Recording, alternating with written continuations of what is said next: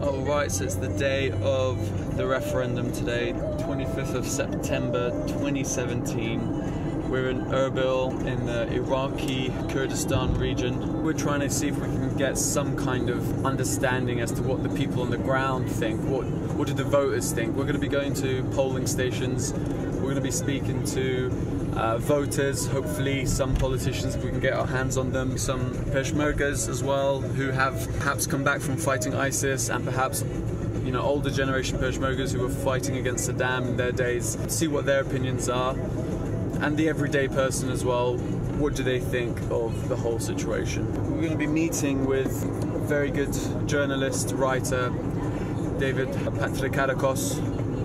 He's written several great books. Definitely should follow him on Twitter. He has a big Twitter presence. So we're going to meet up with him. Yeah, I did. It's getting a bit touch and go for a while there. Nice David. to meet you. Cool. Here's my camera for you.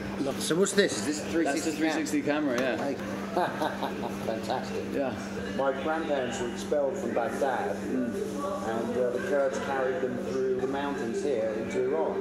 Wow, into Iran? Yeah. Hold on. The BBC wants to interview me. 1 second. Is Kosha your full name? Kosha. It's my first name, yeah. Zheeman has an even better name. It means the Immortal One. That's really cool, right? Cool. That is pretty fucking cool. I love the fact that you can actually use the camera.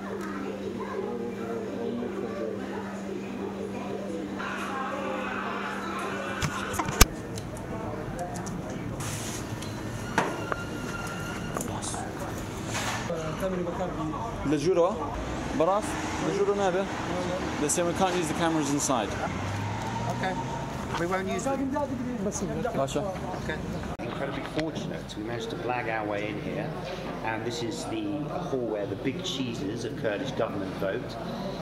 We just saw Fatah Mustafa, who was voting here. We spoke to his charming daughter outside, generally dressed in traditional Kurdish female dress, heavily made up.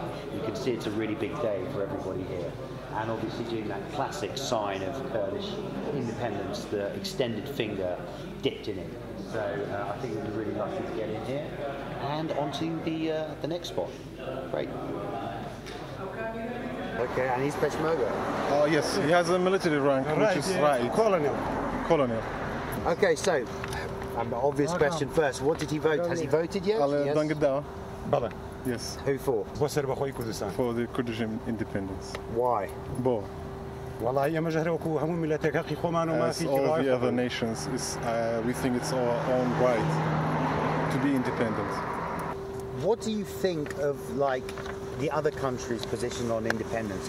Because Europe has been not so supportive. What does he think? They are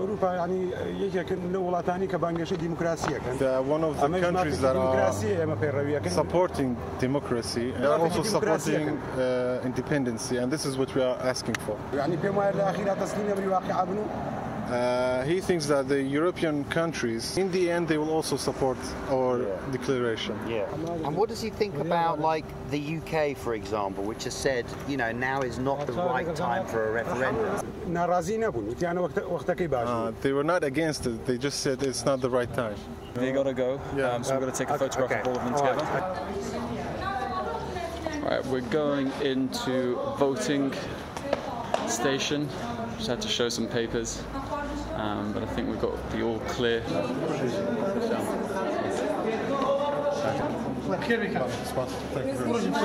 Okay, we get some photos of this? Yeah. Okay, that's great. Tell me your thoughts about this historic day. Today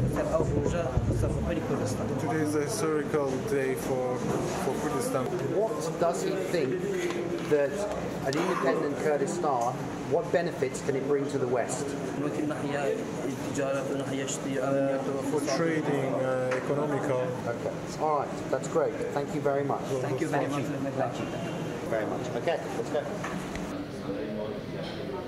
So we did 2 polling stations today. We've got a 3rd one coming up, but quick pit stop to get some food. Refuel. It was very difficult to find somewhere to eat. Our tour guide here, Mr. Zheeman, also known as the Eternal One, translated into English, was driving around and we found this place. It's an open buffet.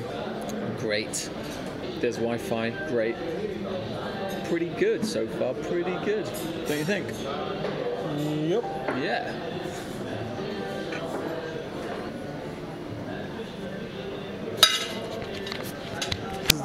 Does he think that Israel will actually help beyond mere words?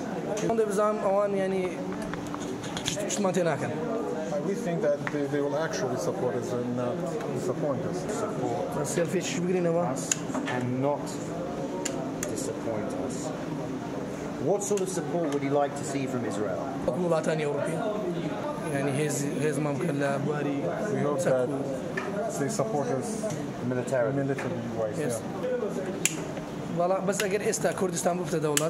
But if we became an independent country, right now, it will be beneficial for other countries, especially European countries, because it's the only nation that is peaceful with all the other nations and other parts. Okay, that's great. Well, I need his name and age. Yeah? Yes. Okay, and you're how old? 25. 25. And you're an election observer? Yes. Okay, I will take a photo of you. Yes. So how'd it go, David? Look, I thought today was good. We spoke to a variety of people. While the cliche taxi driver, sort of educated people who knew their history. Tomorrow we're going to head off to Sully. So I think that all in all it's a good day. I think there's definitely a mood of optimism in the air.